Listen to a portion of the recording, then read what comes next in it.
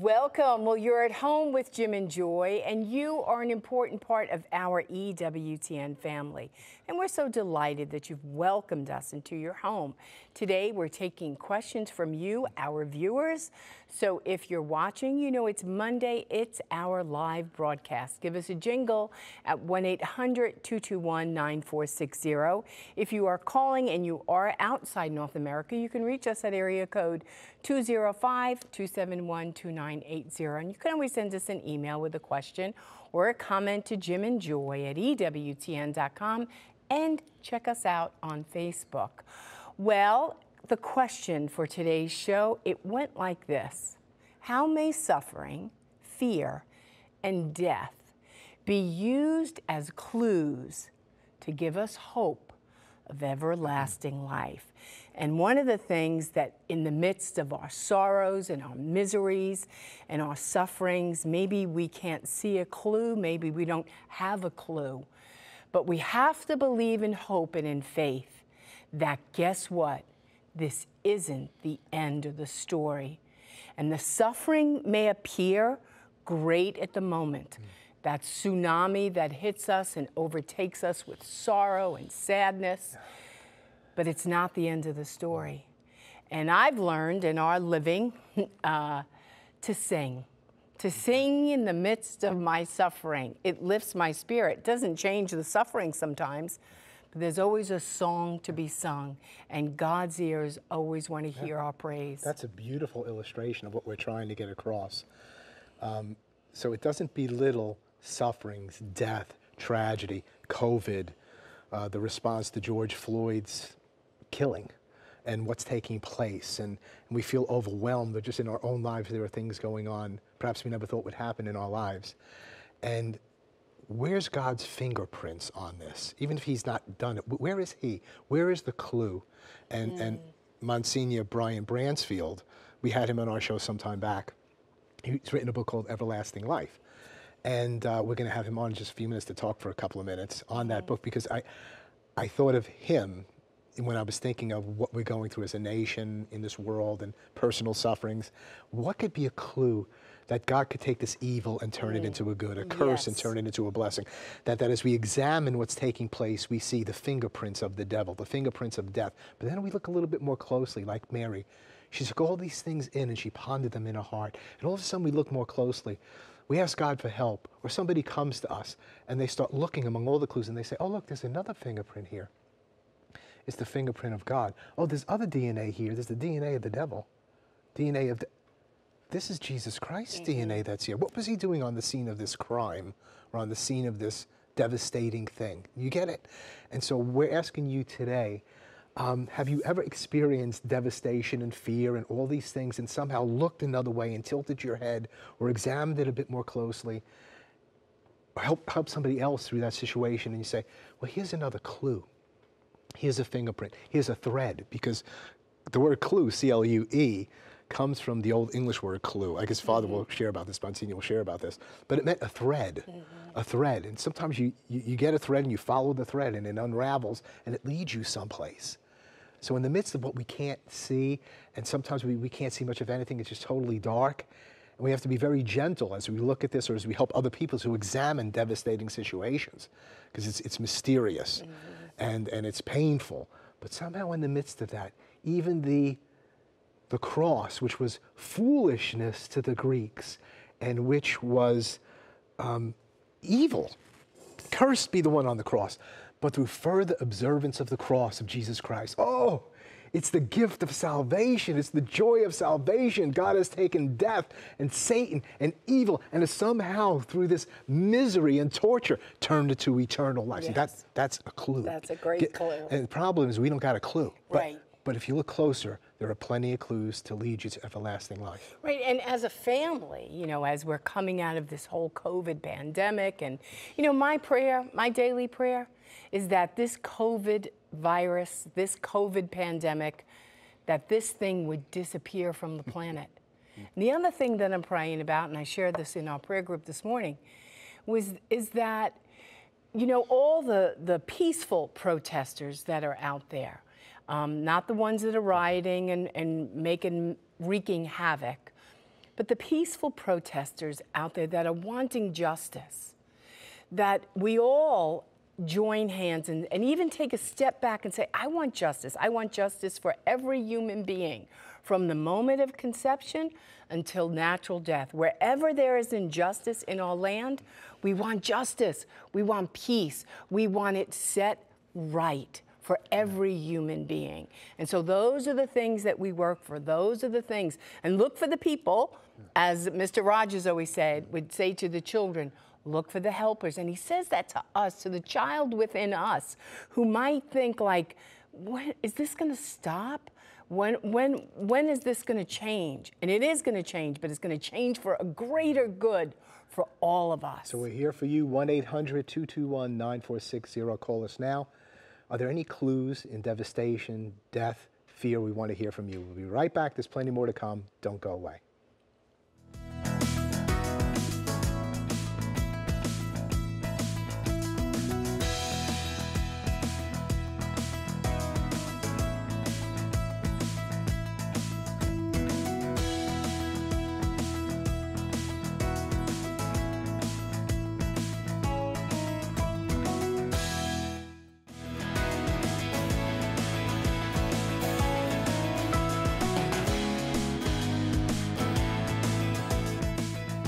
Welcome back. Well, remember that today we're taking questions during our live show. So if you're watching at your home, you know it's Monday, it's a live broadcast. Give us a jingle at 1-800-221-9460. If you are calling and you are outside North America, you can reach us at 205-271-2980.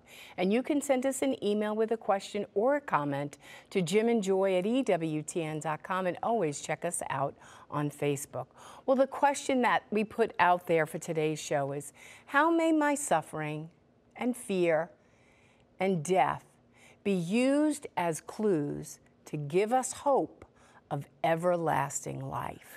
Joy, I believe that we have with us Monsignor J. Brian Bransfield. We hope that you're here, Monsignor, and we alluded to you and to your book and to your time with us some years back on everlasting life, and you're no stranger to EWTN. You've appeared on numerous shows.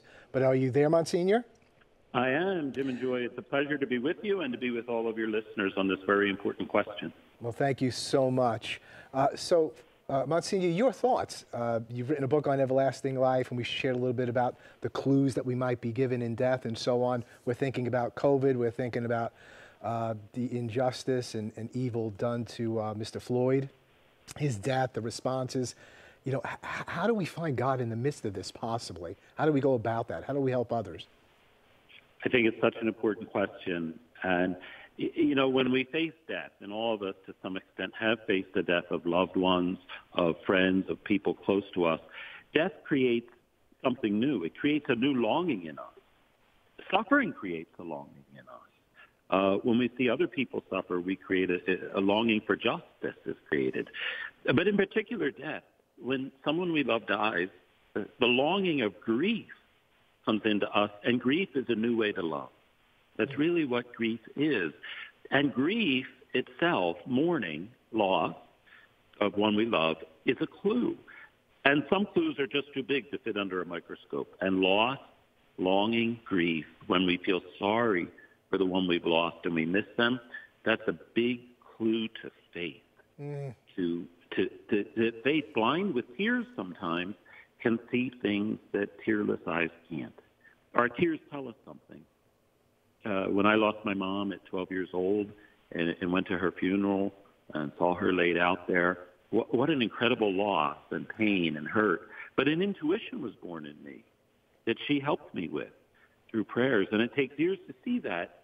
But we shouldn't use other things to fill the emptiness that loss creates in us.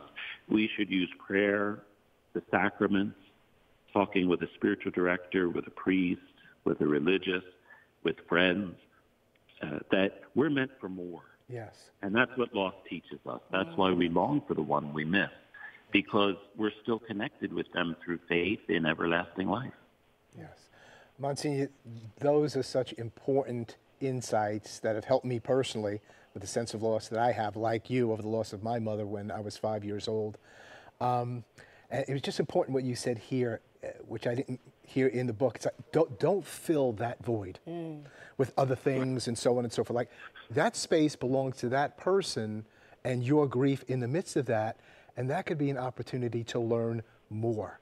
And that is just really, really critical. Everybody's grief is a little bit different, but we don't want to go around filling it up with things and people that replace this other person. This person is irreplaceable, and we yearn for them. And that's a sign of everlasting life, isn't it? That there must be more. That this is an intrusion. That somehow, some way, I know people die in this life, but somehow that person shouldn't have died. And you know what? That's right. We shouldn't die, but it's here. You're right. And that's why I wrote Life Everlasting, the Mystery and the Promise, from my own life, from my own experience of losing my mom and losing other people close. Yeah. The whole sense when I was 12 was she shouldn't have died. Right. And that shouldn't have died created a longing in me, a yearning. And the yearning was right, and it put me on a search. It put me on a search for God. It's where my priestly vocation comes from, to find this God who is so large that he gives us great gifts. And when someone dies, we have to cry. We have to talk it out. We have to, if we see their eyeglasses or we see their keys or we see some of their clothes left, we have this sense of what's in their closet, what was on their writing desk. It triggers the longing. Yeah. And the longing is related to the longing for God. Beautiful. Yes. Well, you shared about when we have a suffering or a loss, that it teaches us a new way to love. And I think of what's going on in our nation with these riots and, the suffering and the injustice of the killing of Mr. Floyd. We got to pray and hope as a people of God that a greater good is going to come out of this, and that too can teach us a new way to love. Now, we're not seeing some of that manifested throughout the country, but there are more peaceful protests happening that just aren't making the media attention to say, is this an injustice? Teach us a new way to love, right? Exactly. And how do we rediscover each other underneath any natural, good, holy differences that we have? How do we rediscover the face of the other and let go of hate, misunderstanding, alienation, especially violence? Violence doesn't have the last word. Death doesn't have the last word. Peace does. Christ does. Amen. Monsignor, thank you so much for being with us today. We need to get you back on At Home with Jim and Joy. So thank you for your contribution. We're going to have people calling in. We're going to share further on this theme. Thank you for the hope you give to us in life everlasting. God bless you now, Monsignor. Thank you, Jim and Joy, and your listeners. Thank you. Our pleasure. You know, it's one of your favorite books when you go back again and again to it, because it's just so practical. And I think, again, his focus in that book was mainly on death. And what clues are there? It's so devastating. It seems like death wins. But I think it can be brought into other areas, like we were saying, like injustice and betrayal and whatever it might be. It's so painful. It's so there. But we need to reflect. We need to say, Lord, where's your fingerprints? Where are your markings? Where's your hand on this? So we want you to call in. Call us now if you get what we're trying to say here. How has suffering and pain, injustice, fear, somehow, some way, not just been used in your life to kind of, break us down, but to turn it around? And like Monsignor was saying, if you have injustice in your life and you're mad about it, you know why you're mad about it? Because there's justice. Right. If you have death in your life and you're mad about it, you know why you're mad about it? Because there's eternal life.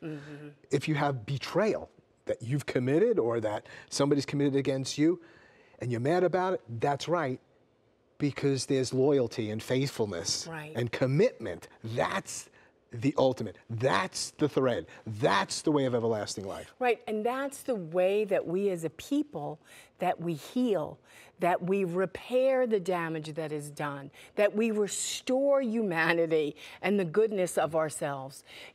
I see it in Birmingham, and I know it's happening in other cities too, where people came in and they rioted, and that was only just a percentage of the protest, and they came and they did destruction. But then out of that came a greater good. People came out and they painted murals and they did beautiful things, and they're saying there's going to be another face that's going to be painted here. There's going to be another look that's going to happen here. There's going to be another way that we're going to create. And I like to quote Archbishop Fulton Sheen when he says, the devil may have his hour, but God will have his day. And we have to believe that. Yeah, you look at it and you think, what is happening? Who's winning? God is winning. God always wins. And you know what always wins? Love. Love always wins. We have a message here from Facebook. God is bigger than any problem. He is more powerful than any tyrant. He is the brightest light, and he will not allow darkness to emanate from any soul who loves and lives for him. He is always with us, even when we feel alone. We're not alone. We just have to listen. Thank you, Lord Jesus, for embracing us and surrounding us with your loving protection. Amen. This is Rena on Facebook. It's a powerful, powerful statement. Right. And it's true. And so we as a people of God, you know, whenever anything is going on, death, suffering, injustice, anything that you want to get involved in, you are personally responsible to respond. Not in anger, not in hate, because then you're just more part of the problem, you know, and you want to respond in peace. You know, I had a situation the other day at the center. I had a client, you know, it was very hot here in Birmingham. She had to take a bus to get to our classes. We started our classes back up, right? Yeah. We run a pregnancy medical center. She took a bus to the center. You know, at the end, I said, well, how are you getting back? And she said, well, I'm going to walk, which is probably about a mile and a half from our center to the bus station.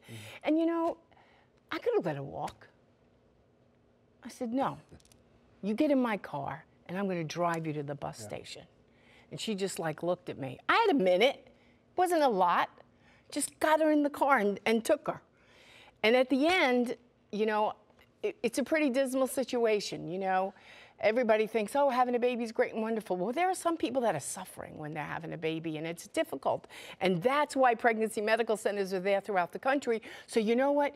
You can come up alongside somebody and say, I'm going to be your family through this journey, and I'm going to love you, and I'm going to be with you. And you know what? You're not alone. That's right. And we're going to help you through this. Another email.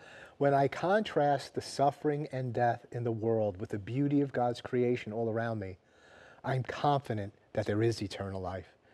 Jesus said there would be trials in this world, but if we place all our trust in him and persevere to the end, we shall join him forever. This is Frank from Madison, Wisconsin. These are great statements of faith. And, you know, the story you were telling, Joy, was an interesting one because, you know, we're talking about difficult circumstances, situations, and trying to find a fingerprint of God on them. And sometimes we're the fingerprint. Right. Sometimes we're the clue. Sometimes we're the thread. So there are some people that are in situations, and then you say, I'll give you a ride. I'll take you to this place. You don't have to walk. I'll do this for you. And guess what? They might be despairing about God, if anybody cares. And you're their clue. Right. You're their clue that there really is a God, that life is greater than death, and that good is greater than evil, and that everlasting life is greater than eternal damnation. Isn't it great to be a Christian and to be a Catholic? We'll be right back. There's plenty more to come. Thank you so much for your participation. Don't go away.